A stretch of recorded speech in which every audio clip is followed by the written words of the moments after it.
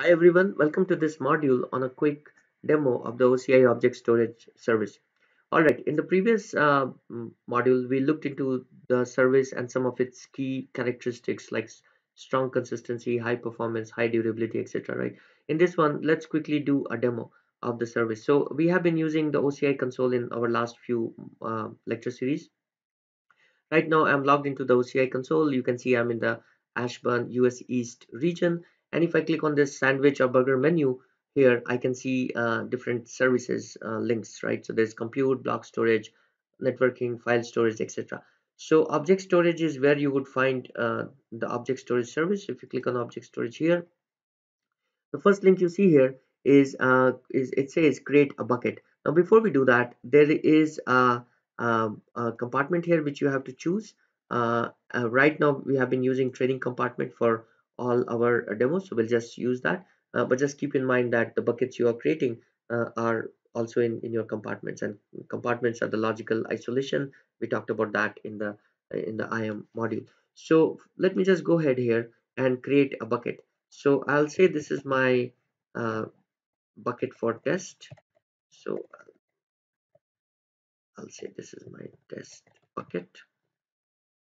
And right here, I get a choice of whether it's a standard tier or an archived tier, right? So I'll choose a standard tier and we'll go create an archive tier bucket also and take a look.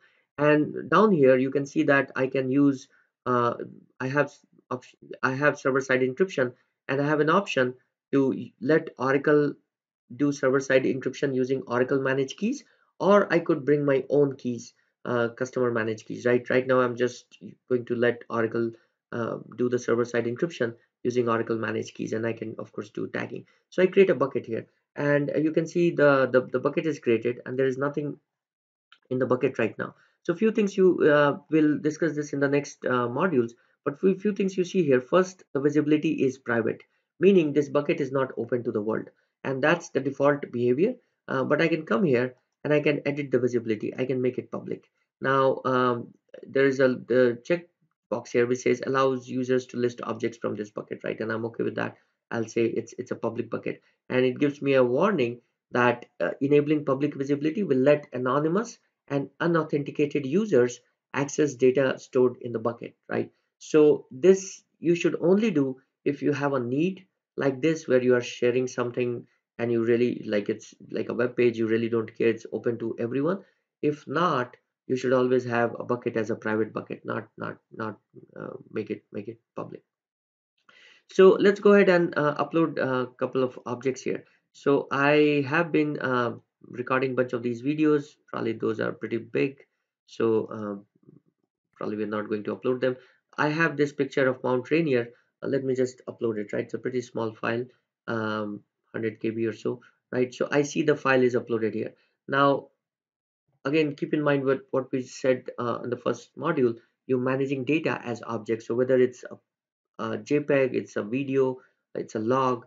Object storage doesn't really care, doesn't regardless of the content type, it manages them as objects, and you can see the object here. So if I click on view object details, I can see some of the details here, right? First thing I see here is the URL path.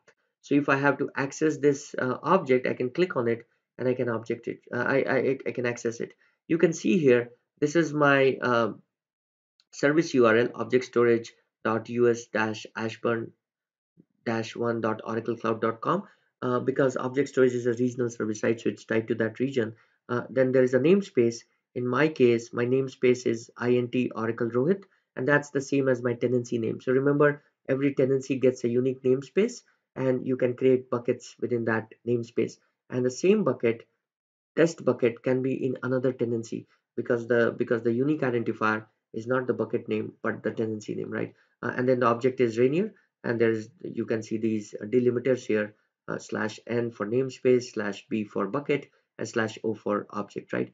I can see some other values here, right? I can see the size of the file. I can see it's a standard tier. I can see things like e tag, entity tag, right? And these are used for if you are doing multi-part upload, you can match your e tags.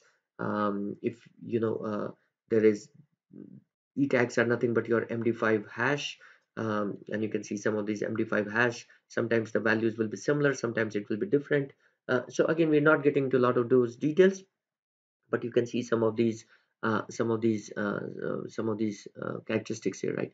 So if I click on this link here, I can see my object, right? This is the object which I have. It's available here. So the service is really straightforward. I can click download, and I can download this object, right? And I can get that. Now a couple of things I want to show here is if I change my visibility and make it private and save changes. Now if I come here and I try to refresh this page, you would see that the page, it gives me an error message saying that either the bucket name does not exist or you're not authorized to access it. No, it definitely exists because we created it. So the second statement has to be true. We are not authorized to access it. So this is how your default behavior should be for objects you don't want to release, to the world, right? You should keep them in sort of in a private bucket so that only people who have access can have the requisite access permissions can access it. um, Let me go ahead here and create another bucket, and this time call this archive bucket.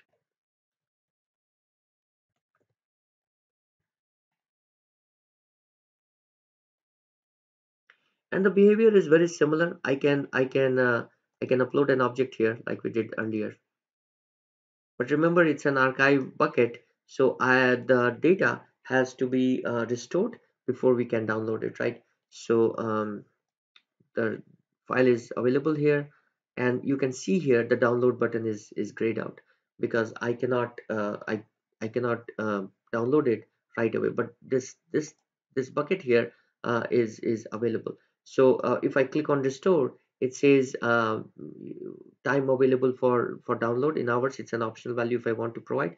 I'll just go with the default, and now I'm in the process of restoring this data. Now if I do this before 90 days, there is a cost which is incurred. But like I said, time to first byte is typically 4 hours, and in four hours time, I would be able to get this data because the whole use case for archive storage is long-term retention and backup. So if you want to access your data in an instantaneous fashion, you should go to archive. You should go to a standard bucket. Hopefully that gave you a quick overview of how the OCI object storage service works. In the next module, we'll look into some of the more details, like some of the more advanced details, like cross-region copy, pre-authenticated request, etc. Thank you for joining this demo. Um, I hope to see you in the next module. Thank you.